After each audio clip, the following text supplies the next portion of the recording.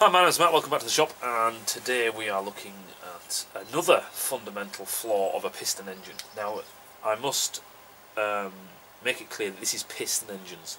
We will get to rotary engines and other types of engines, because some of these fundamental issues are actually cured, especially with a Wankel engine.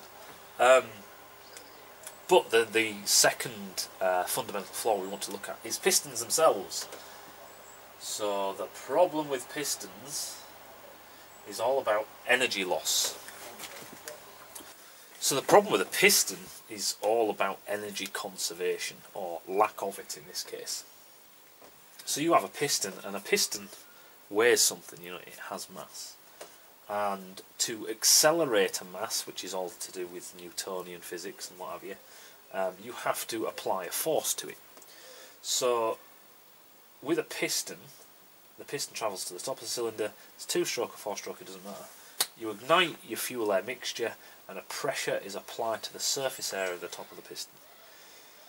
Now, a lot of that energy is used, I say a lot of it, some of the energy is used to accelerate the piston down. The problem is that when the piston gets to the bottom of its stroke, because of its restraint from the conrod, and the crankshaft as an assembly, the piston then has to come to a stop. So all that energy that was used to accelerate the piston has now been wasted. That's it, it's been wasted.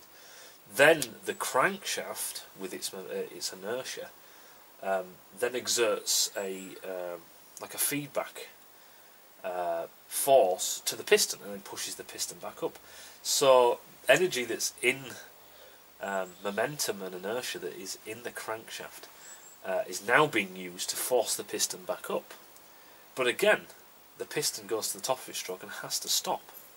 So again, that energy that's just been sucked out of the crankshaft that's gone into the piston to shift it has again been wasted.